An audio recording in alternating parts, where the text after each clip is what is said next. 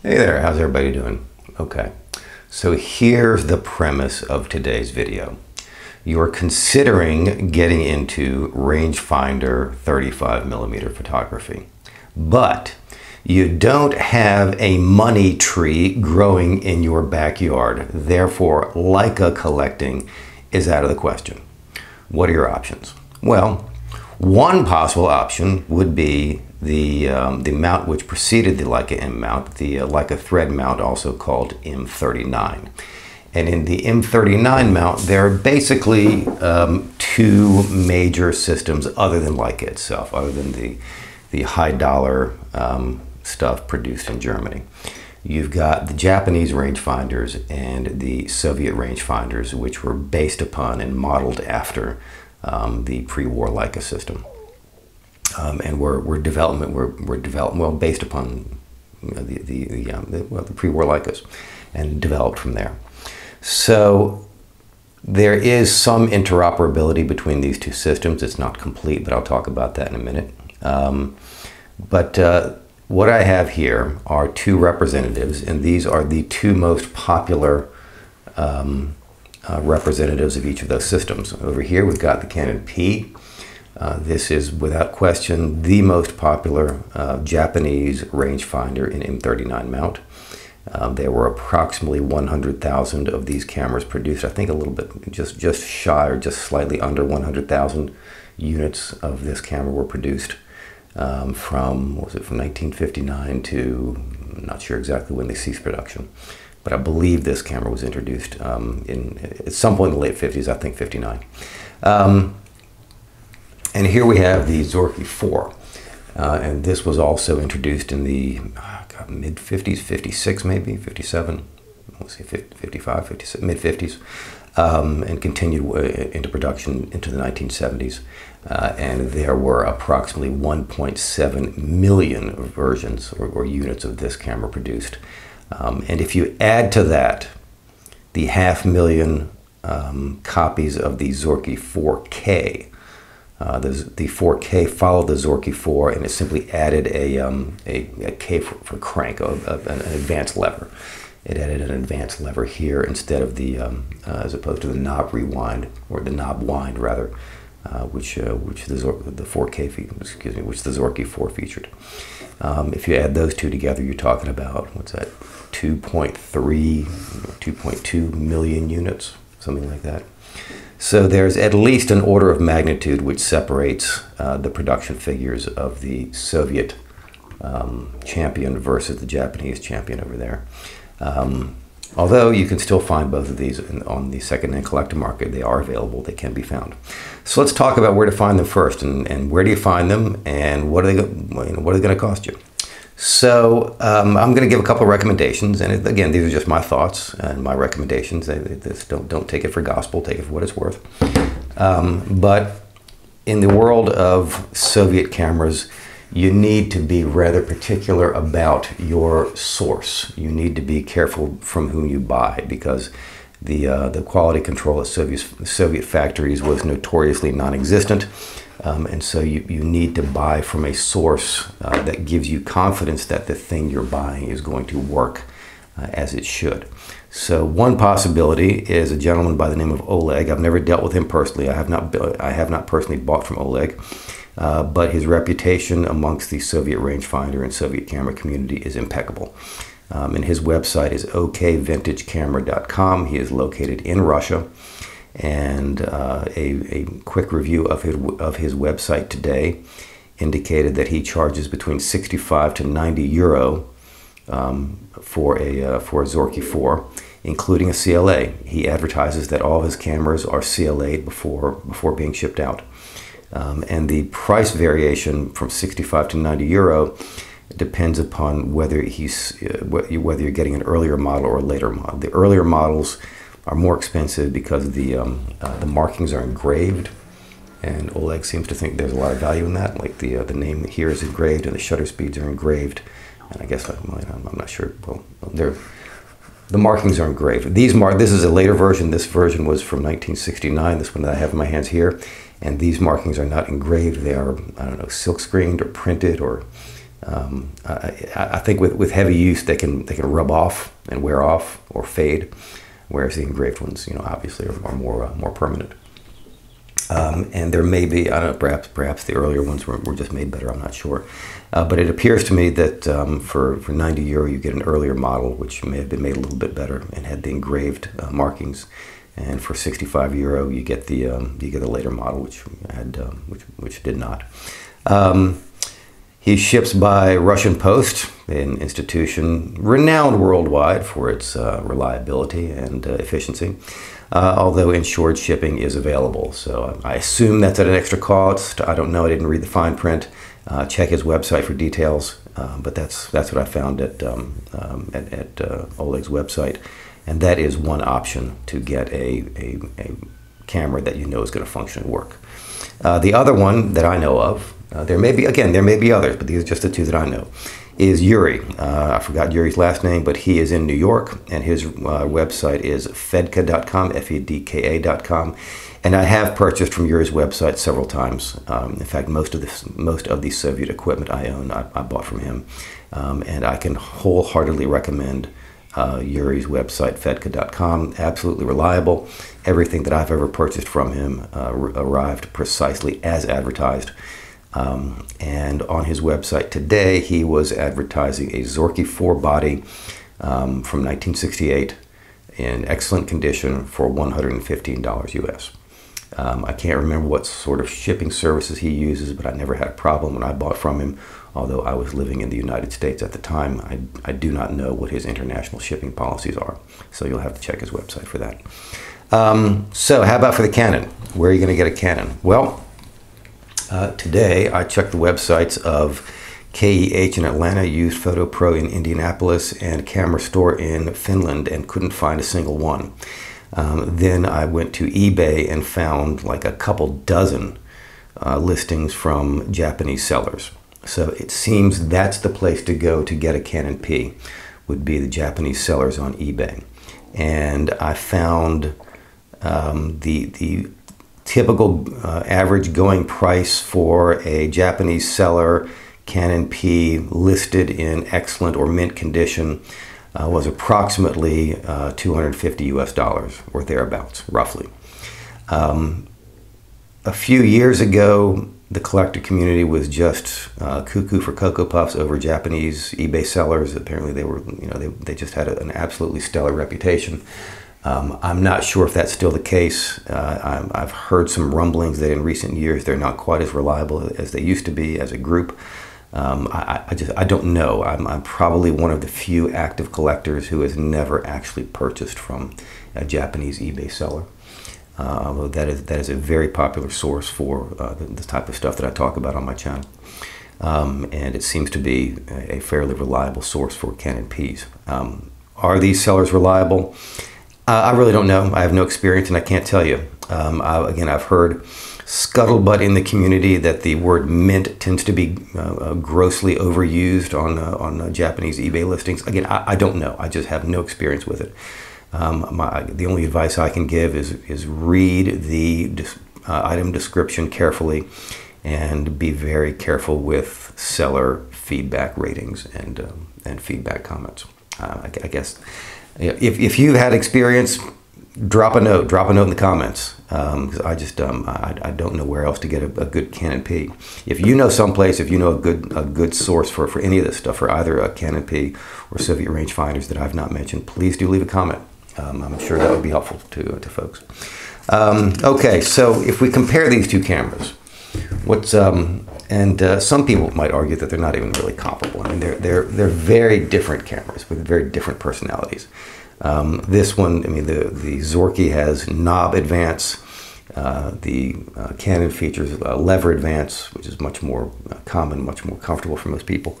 Although, frankly, people who complain about the knob advance being sticky, well, your camera probably just needs a CLA, frankly. That's my guess. Shoot, doggone it. Hold on a second. Which way is this going? Here we go. So, I mean, the knob advance on this particular model turns just without any difficulty whatsoever. You know, is it more convenient, more or less convenient than the lever advance? I've never had a problem with the knob advance. I don't think that's an issue. So let's look at some of the features of the cameras. Cloth versus metal shutter curtain. The Canon features a metal shutter curtain. It also features a really neat way of opening the back. Let's take a look at that. That's a neat. You turn this key here, which retracts this little lip, this metal lip right there, which then allows you to open the back with this by pulling out this right here. I like that. I like the safety feature. There are a number of cameras which feature backs that open with a clasp like this, but very few have this additional safety feature, which I think is a good idea personally. You can see here the metal shutter curtain. You can also see that the metal shutter curtain on this Canon P is wrinkled. I've done a separate video on wrinkled shutter curtains. I'll just say that it is almost impossible to find a Canon rangefinder which features a metal shutter curtain that is not wrinkled at all. That's extremely rare, and a little bit of wrinkling on these shutter curtains generally is not a problem.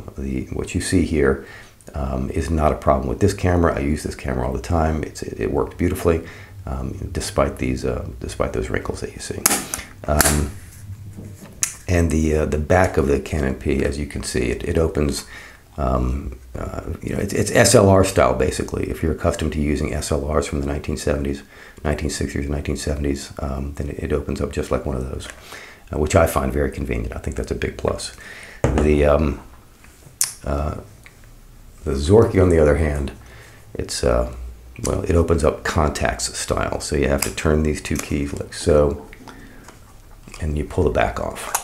And you got to be careful because your film spool's going to fall out. You have to be really careful when you open up the Zorki, because if this falls down the storm drain grate, you're screwed. You are totally screwed. Without this, the camera is useless. So you have to be real careful about opening up the back of this camera in the field, because at least with this one, this is a plastic take-up spool. I think some of the earlier models had a metal take-up spool, which may have had enough sort of natural tension not to fall off. But this one, it's just going to fall off. And the Zorki features a common, ordinary cloth shutter curtain, which was again standard for the period. Nothing wrong with it. It's just I personally am a fan of metal shutter curtains, but that's just my prejudice. There's no cloth shutter curtains were standard throughout the 50s, 60s, 70s, well into the 1980s. Okay. Next, method of film loading. So yeah, so I sort of just I kind of just went over that basically, because when you load film into the Canon, it loads like an SLR from the 1970s. It was really ahead of its time. You've got the take-up spool here where you fit the leader, and I've done separate videos on each of these cameras in my loading film series. I've got a playlist on the YouTube channel simply called Loading Film, where I just show you how to load film into a variety of cameras. I think I've got 11 or 12 of them up there now. So this one loads just like an SLR from the 1970s, and which I think is great. It's really convenient. The Zorki, a little more fidgety, but not that hard, not that difficult. Again, take a look at the video I did on loading the film into the Zorki. It's not that much more effort, frankly. Once you get used to it, it's no big deal. Auto parallax corrected frame lines versus turret accessory viewfinder. So the Canon P, when you look through the I don't know, can you see any of that? Can you see that on the video? I don't know. Here you go. Does that show now? So anyway, the P has very nice silvered frame lines in the viewfinder, which is a big, bright, clear viewfinder. It's just a beautiful viewfinder. And it's got frame lines for 35, 50, and 100 millimeters, which are automatically parallax corrected, which is just a great, wonderful feature. This is just a great viewfinder in this thing. The Zorki, on the other hand, features no frame lines of any kind at all. It's just a metal frame square with a rangefinder patch in the middle.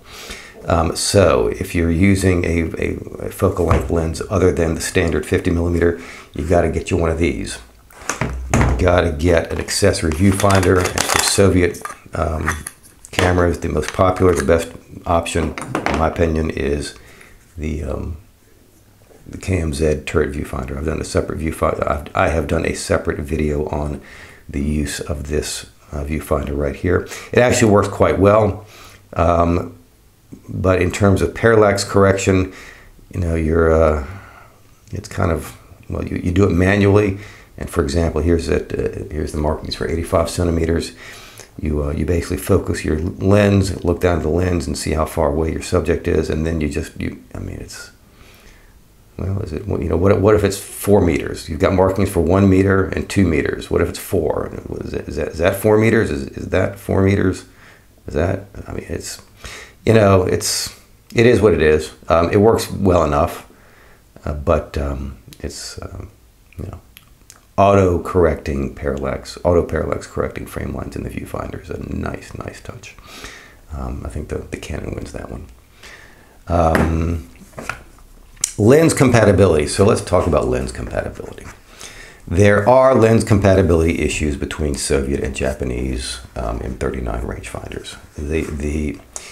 Although they don't become a practical problem until, well, the focus compatibility doesn't become a practical problem until you get past 50mm into, like, you know, your 85mm portrait length.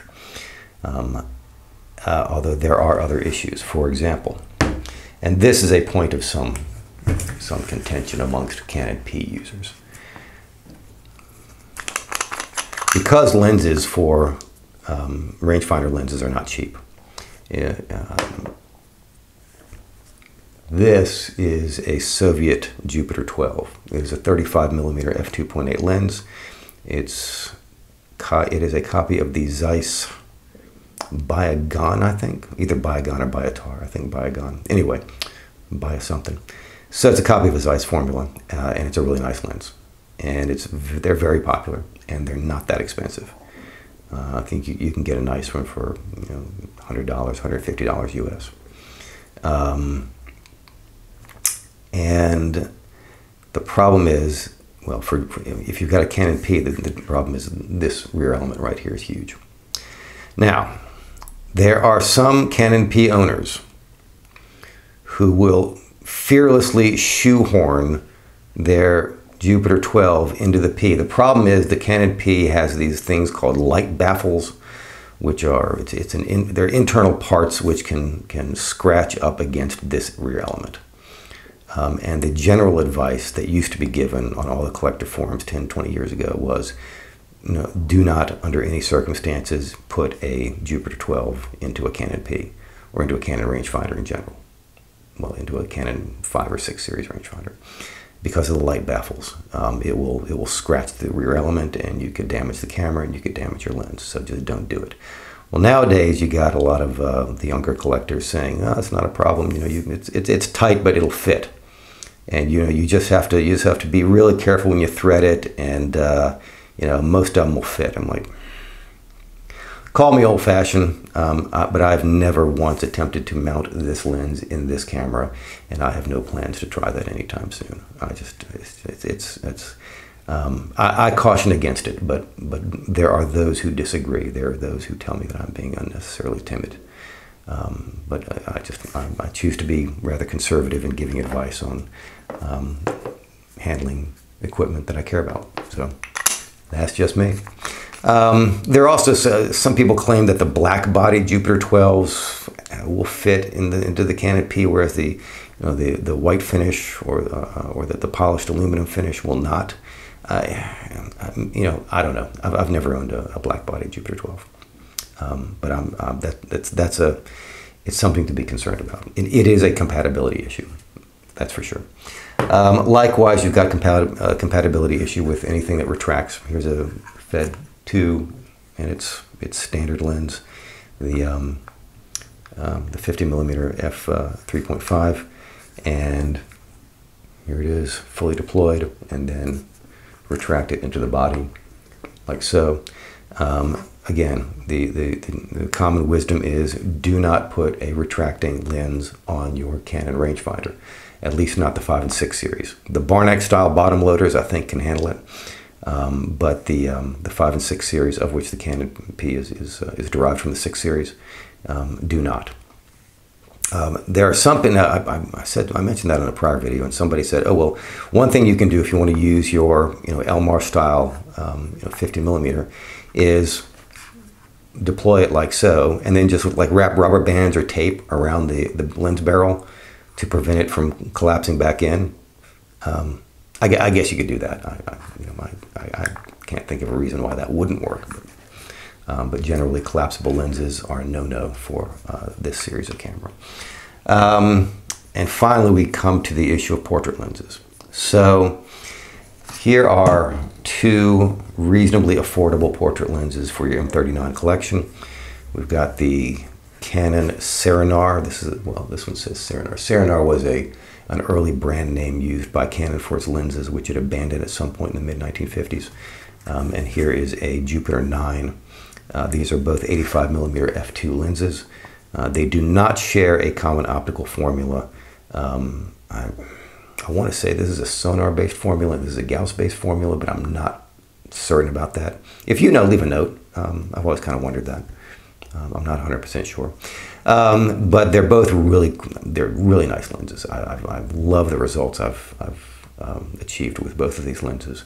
But once you get into portrait length, focal lengths, you're going to encounter focus compatibility issues. And I know this for a fact because I shot this lens on this camera, and I shot about a half roll of film from maybe 2 to 3 meters away, taking a headshot of a model, and I focused on her eyes and got her shoulder. So I would say it was about 5 centimeters off. And I was shooting this lens wide open at f2. And the focus discrepancy was, I would say, roughly 5 centimeters. It's just not possible that I missed every single shot. I mean, I must have taken a good half roll of film in that position with this lens. And there's just no way that I missed focus every single time. There's no way. And every single one, every image came back, with her, her hair or her hair on her shoulder, or her shoulder in perfect focus, and her eyes blurry. So there is the focus compatibility issue is definitely an issue once you get to the portrait focal length. At wider focal lengths, I don't think it is. I don't believe so. In fact, I've used, I don't have it out, I can't show you, but I've used the Industar 61 LD on the Canon P without problems. I've used a Jupiter 8. Here's a Jupiter 8. This is the standard lens for the Zorki 4. I own 3 of them. I just love the Jupiter 8. I think it's a great lens. And I've used the Jupiter 8 on my Canon P and my Canon 5L many times, and with no problem. So there is interoperability between these two systems, with some exceptions, and I've just gone over some of the major exceptions. So which one should you buy? I don't know. It's kind of up to you. There's pluses and minuses. All in all, I'd say the better camera is the Canon. I think it's probably better built. I think it's probably more reliable. I suspect. I think, well, quality control. Come on, there's no question. The quality control in the Canon factory was far superior to the quality control of your Zorki 4. But then again, if your Zorki 4 has been overhauled by a competent technician, I mean, the design is adequate. The design is solid. The problem with the Soviet cameras is not the design. It's the execution. It's the assembly process in the factory. The basic design was sound. So if it's been overhauled by a good tech, is the Zorki really any less reliable than the Canon at that point? I don't know. I'm not sure. So those are just some of my thoughts. I'm not going to endorse one over the other. I think they're both fine cameras, and I do enjoy both of them. Well, I'll say a word about the shutter speed dial. Nothing, and I think this is an over 40 issue. This shutter speed dial is really easy. Again, this is like 1970s SLR style shutter speed dial. It just turns. It's clearly marked, clearly spaced. There's your index mark right there.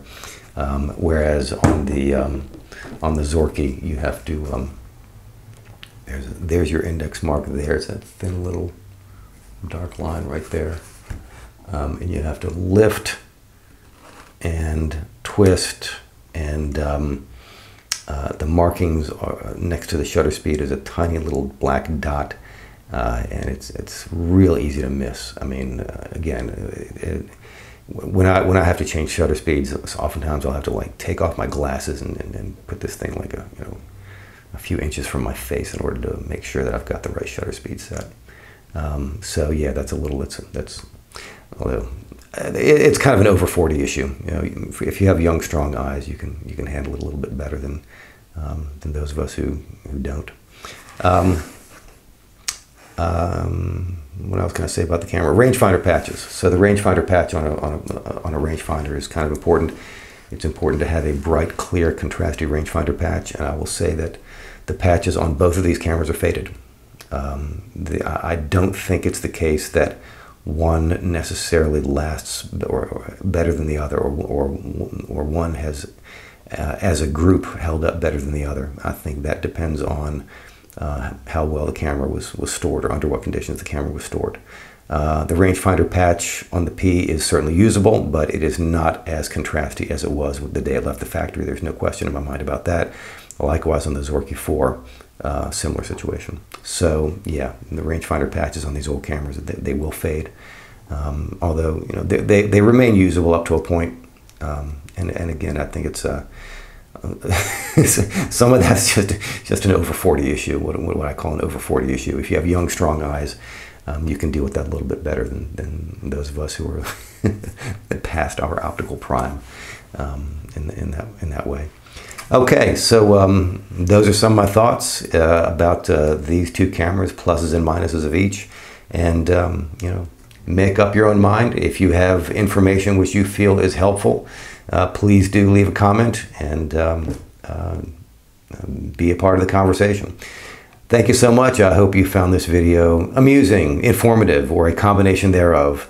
And if so, please do like and subscribe. And as always, check out the links down below. Thanks now. Bye-bye.